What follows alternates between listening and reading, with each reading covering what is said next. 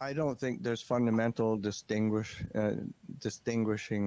that is required. I mean, um, the Thai forest tradition, it is it does not have a rigorous foundation in pariyatti, and they can be quite quite loose, and so it's much more of an experiential um, tradition that sometimes defines things according to the text and sometimes doesn't. And it's and certainly and it depends. I mean, and it isn't as if there's just one Thai forest tradition. I mean, it gets tossed around as if it's something coherent, and I can assure you it's anything but coherent.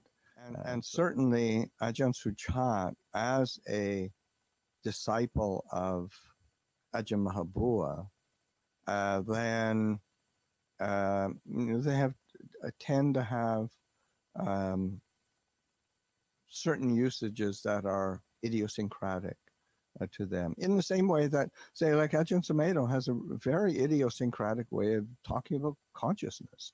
Um, so the use of the word citta in say in Ajahn Mahabua, and the say the Thai forest tradition lineage of, say, Ajahn Mun in the northern Isan areas, tends to be kind of talking about it in citta consciousness, and it kind of bleeds into each other, and probably, and I haven't heard it talked about as an element, say the citta as an element, but it fits a pattern, so that say it. But I think it's just sort of to recognize that oftentimes again, the Thai forest teachers tend not to be rigorous in their use of you know, scriptural terminology, and which is, I mean, it's just what it is. It's not good or bad. It's just, you have to just sort of recognize that, and then, well, what are they pointing to? Because they're obviously pointing to something that they have experienced, and they feel is really important and essential.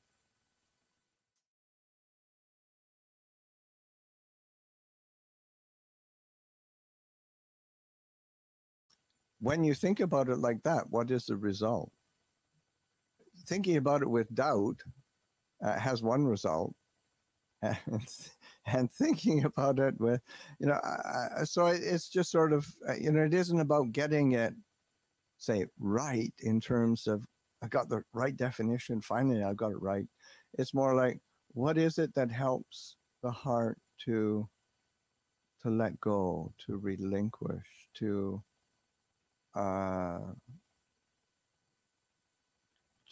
dwell in a place of, say, of non-becoming.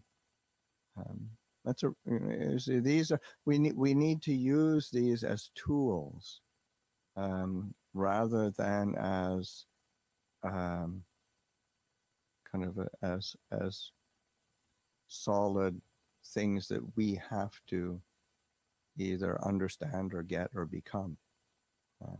So it's much more around how do we use these different teachings in a way that leads us to a place of I mean, I think one of the things, just sort of thinking in terms of Say like the Anapanasati Sutta, we use mindfulness breathing so that it takes us to a place of experiencing impermanence, dispassion, cessation, relinquishment, and it's a tool that we use that carries us to a place of of, of peace, of clarity, of understanding, well-being.